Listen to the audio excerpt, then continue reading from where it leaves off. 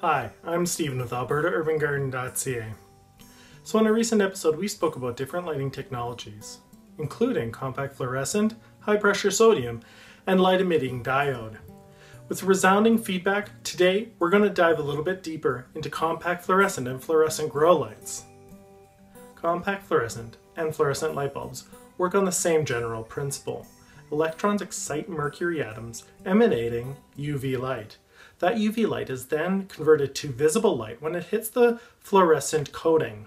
All that compact fluorescents are is a miniaturized version of fluorescent lights. This miniaturized version was able to replace almost worldwide incandescent light bulbs.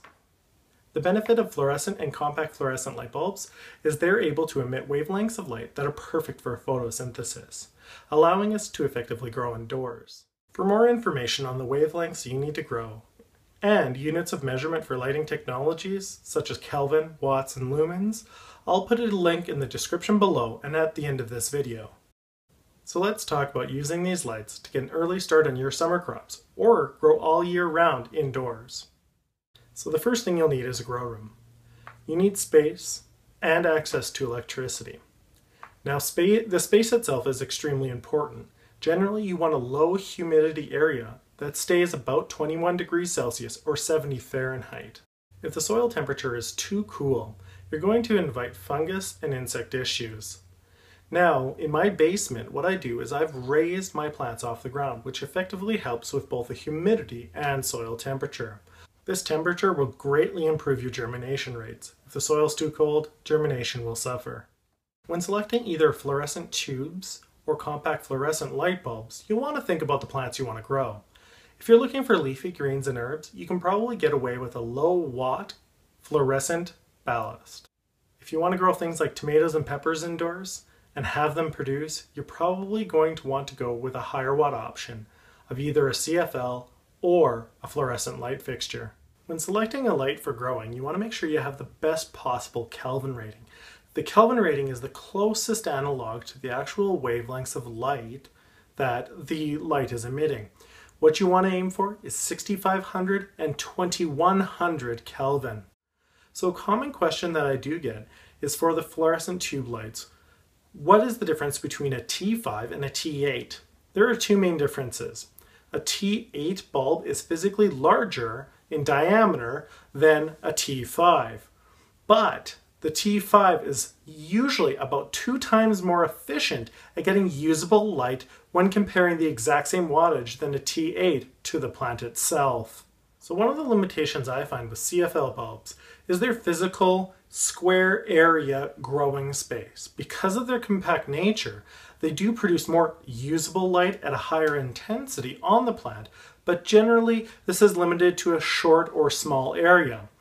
Now, fluorescent and compact fluorescent bulbs lose energy or usable energy the further they are away from the plant at an exponential rate. So, with that in mind, you really need to have the compact fluorescent right over top or in close proximity to the plant itself. Keeping your plants in close proximity to light will help increase the efficiency of the effective light reaching the plants for photosynthesis. Now don't worry, compact fluorescent and fluorescent bulbs do not emit a whole lot of heat, so you can keep them the recommended 2 to 3 centimeters away from the plant or 1 inch. With this in mind, CFL commonly come in higher wattage equivalents, allowing you to grow higher energy demanding crops such as tomatoes and peppers. Fluorescent lights give you a long area to grow in and distribute their effective energy fairly consistently over the growing area. This makes them ideal for growing plants that are all the same height or for starting your seedlings indoors in the spring. Often these ballasts come in arrangements of 2 to 6 parallel bulbs. Although the light efficiency decays over the distance, when you have the overlap, it's cumulative, allowing you to effectively add up to sufficient light to grow plants in the spaces between the bulbs themselves. Surrounding your plants with reflective or white surfaces will help improve the amount of light hitting your target plants. These light fixtures are generally available in most home improvement stores. One of the drawbacks, though, is they don't commonly come in high watt equivalents. Even with the lower watt fluorescent tubes, I've been able to grow both cherry tomatoes and hot peppers to harvest. The only noticeable difference to their outdoor companions or higher output lighting fixtures is the amount of production. Where I can collect between 40 to 50 cherry tomatoes indoors, I can usually collect about 300 on the same plant outdoors. A common question I get is, with a certain bulb of a certain wattage, how much square area of growing can I get? This isn't as simple as one would think. Wattage doesn't necessarily equate to a square area of growth. Rather, it's the amount of usable energy being emitted from the light itself. So although the intensity in the center can be higher, that square area growth can be no different. So what I recommend is placing the higher energy requiring plants like tomatoes or peppers directly underneath the light. And with lower energy requiring plants such as herbs or leafy greens, you can try this out. A little bit of experimentation will let you know the effective range of your lights or the overlap in ranges.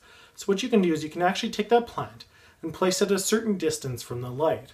If you notice it leaning but it's still growing, you can continue to grow there as long as the plant looks healthy by simply turning the plant a couple of times a week. This will help it from leaning too far to one side, but if it's still growing, you know you have enough effective energy.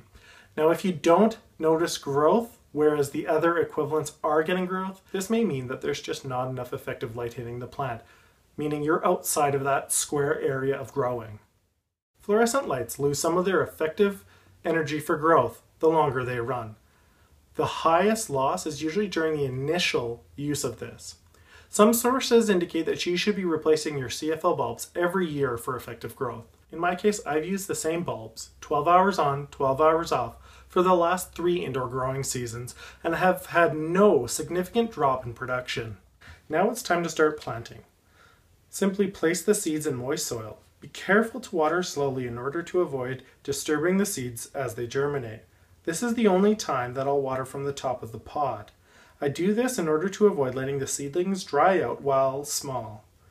Once more established, I will bottom water only to allow for healthy root development and help prevent pest issues.